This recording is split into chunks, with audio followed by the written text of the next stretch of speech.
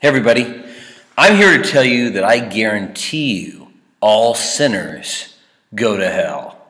I guarantee it. And I'm not talking about God or heaven, I'm talking about here on earth. Because I was getting frustrated today thinking about how many people are trying to rip me off. They steal gas from your gas tank. They do repairs for you.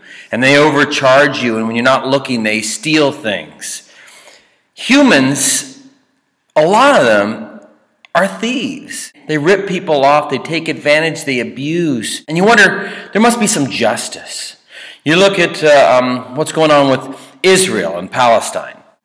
Bad guys making choices that hurt innocent people, and innocent children dying. Pakistanis dying in the hands of Americans. Vladimir Putin in Russia oppressing all of these people. The Chinese government oppressing all of these people. All of these powerful individuals, and individuals who aren't very powerful, who are kings, who have an iron fist over their children or their animals, whatever it is. There's justice for all of these people. Here's the justice. The justice is you have to live with yourself.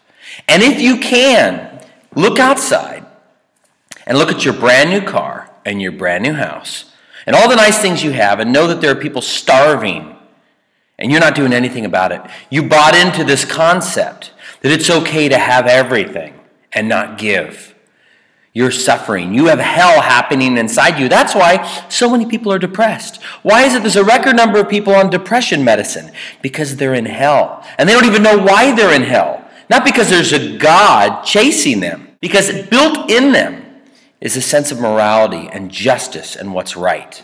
So whether or not God comes down on you in the end, I'm not even dealing with that now. I'm dealing with the fact that you kill innocent people, you hurt innocent children, you take advantage of people, you rip them off financially or whatever, it weighs on you.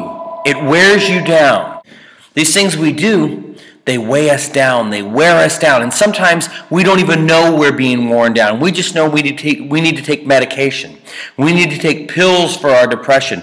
We need to drink alcohol. We need to smoke cigarettes to escape, to have a moment of escape from this boiling, this simmering depression, this hell that we live in, that we've placed ourselves in by denial, by denying all of the shared humanity that we have. And again, if you're able to justify pressing a button that kills innocent children, oppressing innocent people, torturing, ripping people off in any way, if you can do that and you are completely guilt-free and you're living a happy life, then you truly haven't lived.